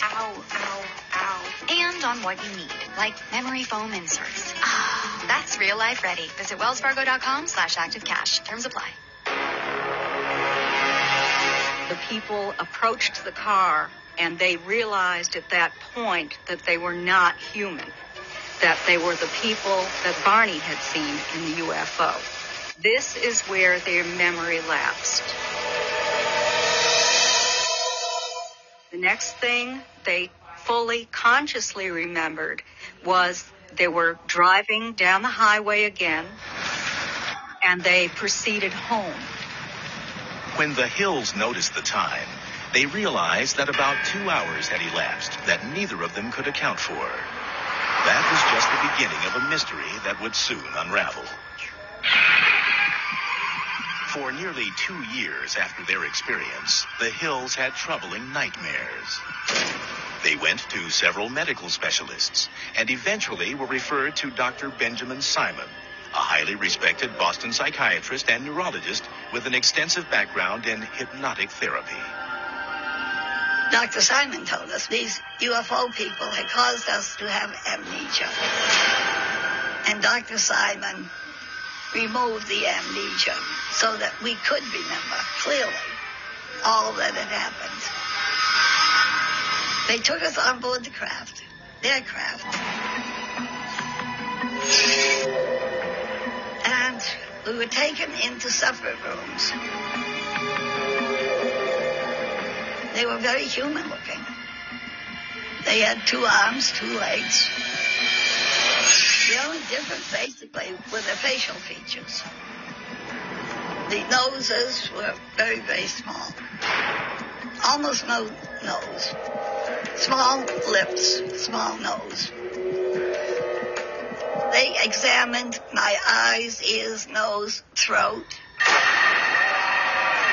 skin, hair, and all. And then I was put on a table where they scraped my skin in an attempt to find out if our skin was alike or different. Hill says an alien conducted sexual experiments on them. They took semen from Barney. Betty may have had eggs extracted. He tried to insert a needle-like instrument in my navel, which caused pain, so he stopped doing it. And I was grateful for that. Years later, Betty Hill produced the first alleged eyewitness depiction of the Greys since ancient drawings and carvings. They portrayed the alien leader, who showed her a tantalizing clue to indicate where they came from. I asked him where he was from, and he showed me a star map. They won't know. They just call In a hypnotherapy session, 312 2 a years week. after her encounter, That's Betty cool. drew a map 312 of a the week at alien star system. $17.50 an hour. At the time, Okay, experts could not listen. identify it. You don't Really? need any experience. But then in I just see those on my 1966, Marjorie Fish, an Wait, enterprising wait, wait. ufologist and amateur astronomer, became fascinated by Betty Hill's star map. Fish spent the next 7 years examining the map and constructing models, trying to match it to a known star system. It was only later, when a new star was discovered, that they found exactly what Betty had drawn on the star map. In 1973, after reviewing 23 star models, Marjorie Fish claimed to have found a fit. She declared that Betty Hill had drawn a star system some 40 light years from Earth, Zeta Reticuli. At the California Institute of Technology, Dr. Charles Beichman, one of the world's foremost astronomers, examined Zeta Reticuli. We have no way that to possibly travel that far. We don't know of any way for any solid vehicle to go that sort of a distance. But relatively speaking, within the scale of the galaxy, it's a very nearby star. In a conventional Earth-based space shuttle, it would take nearly 1.5 million years to reach Zeta Reticuli. In addition to his duties with the California Institute of Technology and the Jet Propulsion Lab, Dr. Beichman is a leading member of NASA's Origins program. Their mission is to probe space for signs of life. He concedes that life is possible in the universe, maybe even on Zeta Reticuli. Here we're looking at the 2 stars in the Zeta Reticulum system, about 40 light years away. The binary stars could well have planets around stars like this. The system is old enough that, in fact, you could have a stable life having evolved on any habitable planets in those systems. Again, prospects good. What do we know today? Nothing. With just tantalizing evidence, but no definitive proof that the Greys actually come from Zeta Reticuli, Betty Hill's case continues to be hotly debated. However, skeptics and believers can agree that since that night in September 1961, hundreds of alien abductions have been reported. Just as a disease is contagious, so can an idea be contagious and spread from person to person. Did Betty Hill really meet aliens from Zeta Reticuli? Did they conduct reproductive experiments as part of an evil agenda? Are the people claiming to have been abducted reporting the truth? They're dreaming with their eyes open. So they have these hypnopompic, or upon awakening, hallucinations. That's the tactile sensations, the lights, the buzzing, and especially the sense of presence.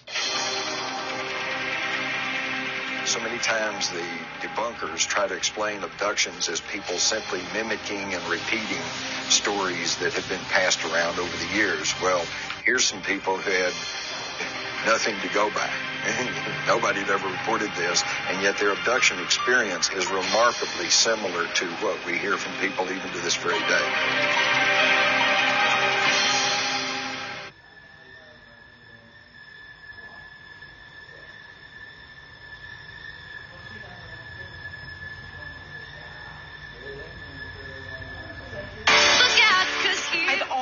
Trouble with my weight.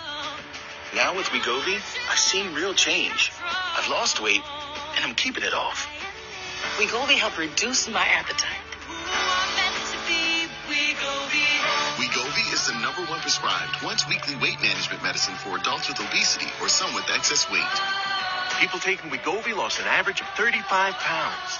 Some lost over 46 pounds. Wegovy shouldn't be used with other semaglutide-containing or GLP-1 receptor agonist medicines. Don't take Wegovy if you have a personal or family history of medullary thyroid cancer, multiple endocrine neoplasia syndrome type 2, or if you are allergic to Wegovy. Stop taking Wegovy and get medical help right away if you get a lump or swelling in your neck, severe stomach pain, itching, rash, trouble breathing, or swelling of your face or throat. Serious side effects may happen, including pancreatitis. Gallbladder problems may occur. Wegovy may cause low blood sugar in people with type 2 diabetes, especially if you take medicines to treat type 2 diabetes. Tell your provider about vision problems or changes, or if you feel your heart racing while at rest. Cabs, what's up, man? What are you doing? How are you? I forgot I could just talk. Common side effects are nausea, diarrhea, I'm stupid. I'm really stupid. Are you right on, dude? Everything going okay? Can you hear me okay? I'm like, some side effects can lead to dehydration, which may cause kidney problems. Wegovy helped us. Whatever. Anyway, man, how you doing? You doing okay? You doing okay? It's awesome to hear from you. I was looking, I saw where you messaged me about, man, he hit me up, actually. He hit me up, and, okay, you know what, actually, I want to talk to him. I've got a couple things that I got to run by him. I just want to ask. I just want to ask. I want to know if he's like, I don't know. It is funny, dude. I want to ask him if he's like this fucking alien. I want to ask him what his fucking ordeal is. Like, why? Oh, really? Oh, good. Like a blown retard. Yeah. Like a full-blown retard, yeah. Well, good. However, ufologists were not swayed by Project Blue Book then. Yeah, I know. Because I want to see who's going to fucking do it first. What was I going to say? Oh, I want to ask him why he's so against fucking... I know, I told her to bring it to me. Bring it. I'll fucking bring it. He can fucking pay me. She told me that fucking Whitney was saying that he was chasing her and him and his brother were chasing Whitney down or something. Cat's hang up for a second. Oh, I bet it was I don't know. Oh, yeah. and they were. Am I breaking up? Hang on. I'm gonna move to a place where I want to talk. Dude, I'm getting ready to seriously. I want to. Now, I'm not saying that. Yeah. Yes, they're right here. For some reason, I had them sitting here waiting because. Oh, they were right because they kept showing up.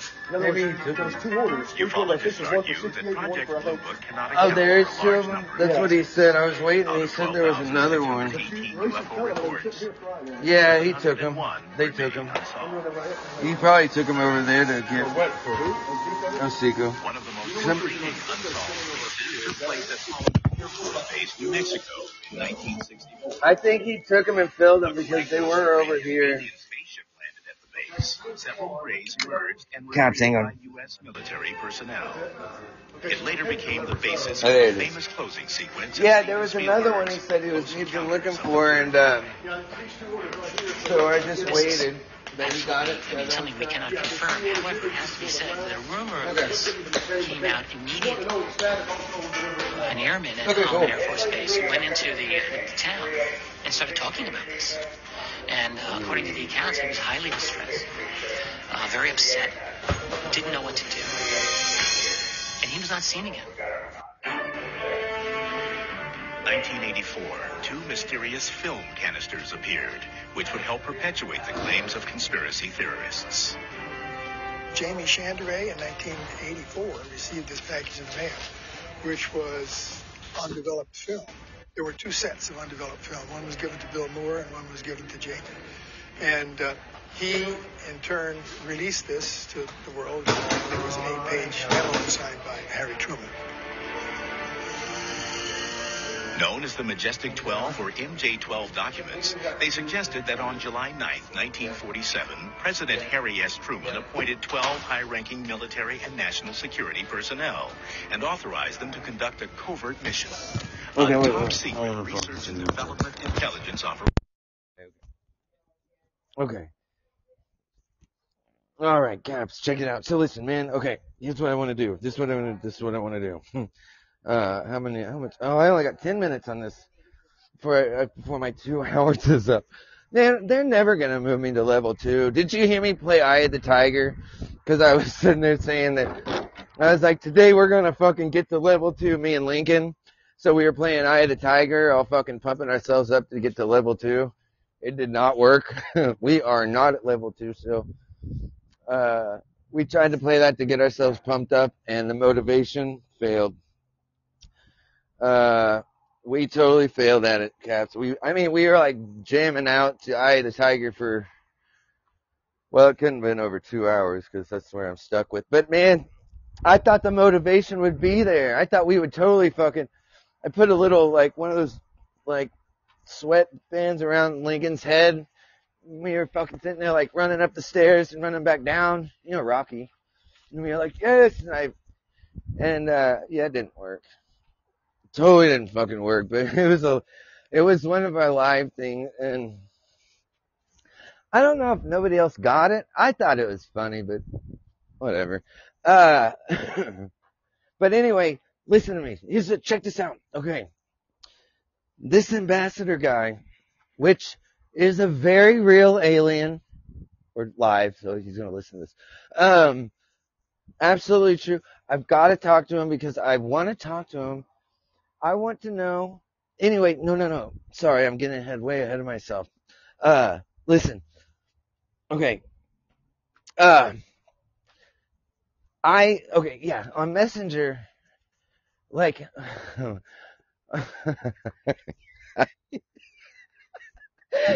we don't talk like we're homies, but we talk, and I was like, dude, hit me up, because I was doing a live whatever. He is always asking me if he can get on here, and then he talks like me and Joe Rogan are homie. I'm like, oh yeah, hang on, let me.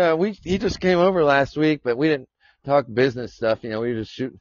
Like, Joe Rogan is not gonna get you on the or on his podcast, but for some reason he thinks that me and Joe Rogan are fucking homies.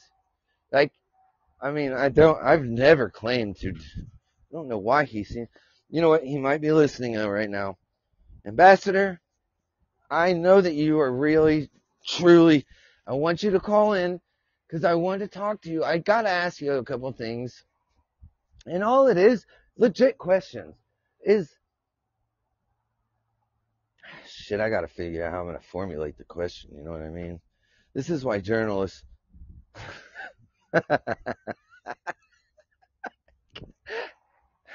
I'm really serious about this too.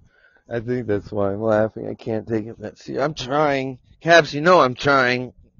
You can hear it in my voice. I know you were there. I know. That's what I'm saying. So listen, this is what I'm going to have to do. I'm going to need your guys' help on this shit too. Actually, I don't. He told me that he blocked you because he heard you saying something about, he was like, I blocked Caps. He didn't tell me. He was saying this over Messenger, but I guess he got upset because he heard you guys laughing at him about him or something. I don't know what it was, but after you were like, what did he block me from? I was like, I don't know. That's a good question. I haven't talked to him since then. I got a million questions. Like when I asked him, I was like, so what do you guys do on these other planets? And this is a legit question. He thought I was being a smartass. Like, I was like, we watch football and stuff. Like, what do you guys do on these other planets? And he said, we raise our young. I was like, that is not an answer. I raise my young too, but we still watch football and fucking sit around with our thumbs up our ass. But you guys don't have those, so you can't sit around with your thumb up your ass. So I want to know. That is not a rude or ungestured, you know what I'm saying? I want to know. And since they don't have anal buttholes, I know that they can't be sitting there with their thumb up there. They probably got their, you know what, this is like he could be listening. You know what? I don't care what happens to me, but man, don't hurt my dog. You know what I'm saying? Just don't hurt my dog. This alien that's calling. I will not be okay with an alien hurting our dog. They can kick your ass, but not my bubbies. Okay. You should see his badge. His badge was not Googled or made up. I guess we went in Israel. They all stayed up way too long. Thought people were chasing her in the neighborhood and shit. I'm like, I'm so fucking glad that's not me. Sand Springs, y'all are going to jail. Yeah, I know how that one goes. Yeah, dude, been there. Dude, 3 12s a week. His badge is amazeballs. What? Yeah, 3 12s a week. And that's awesome. Full time. 7 to 7. I was like, fuck yeah, I'll do it. Wow. Yeah, I wouldn't. 36. Well, can I work there? Yeah. I'm serious. I want to go work at the fucking hospital. Yeah, I'll get you a job there. Then we can move and I can go to fuck away from here. I don't think they'll let me do it with methadone. They won't care. I don't think anybody will let me drive a forklift with methadone. Ooh, wait. Yeah, I'm doing this on live thing. I don't know. Yeah, what are you talking about? I don't know. Have you seen his YouTube link? No! He has a YouTube link? Alright, you're right. I'm going. Do your thing. He's the CEO of the Majestic 12. What is that? The Majestic 12. What is that? I'm fucking nothing. Man, see, I don't talk shit about just anybody, but when you leave yourself out there, it's not my fault. Fuck him, he's a prat. What? Like $280. It's for him for a car accident thing. I knew it. Mm-hmm. That's how he's been getting by. Oh, no. Yeah, he's literally fucking causing accidents, and it's not caught up with You know what? I want to post this badge just because I thought it was real. I think it looked real. Me? Your reptilian wife? No, but you might have to go undercover and go talk to this dude. I got a couple questions. Well, my thing is, dude, I dig this as a chair. he was so, first he was talking that he was an alien. Then he said that,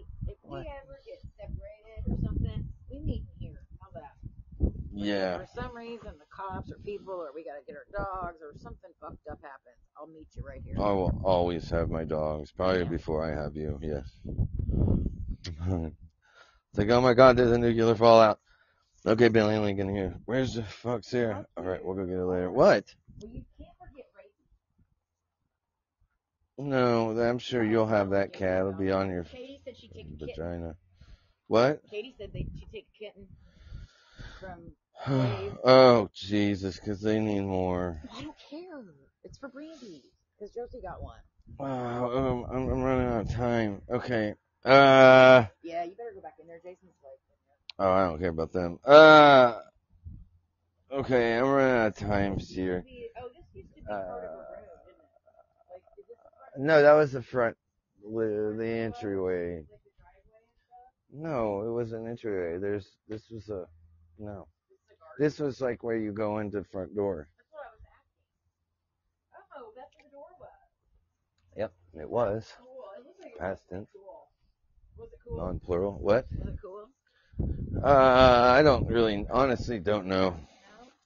No. Okay, listen, Caps. I've got 1 minute. I gotta exit at here, but I think I'm gonna do another one. Hey, do you have a show going on? Okay, cool. I'm gonna check this out. Hey, do you have you do later? Okay. No. Hit me up and, let me know when yeah, definitely hit me up. It's the other side. Man, I've been stuck in here for hours.